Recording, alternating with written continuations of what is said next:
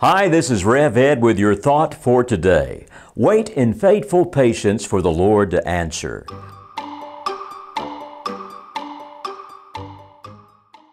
Waiting is one of God's favorite tools to get our attention.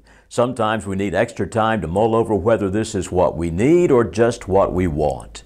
The Lord's answer may be yes, but the delivery date might be something that you have to wait for. Noah waited for the rain. Daniel waited through the night with a den full of lions. David waited in the cave. Abraham and Sarah waited 25 years for the arrival of their promised son Isaac after waiting an entire lifetime to even get the promise in the first place. Wait for the Lord. Be strong and take heart and wait for the Lord. Now, what should we do while we wait? Look around, see how you can use your God-given gifts to make everything and everyone better around you. Even if it is a major wait, like finding another job, you can spend more time reading the Bible, praying, and volunteering to help at a praiseworthy organization.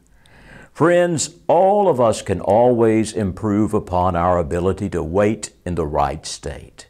This is Rev Ed with your thought for today. Wait in faithful patience for the Lord to answer.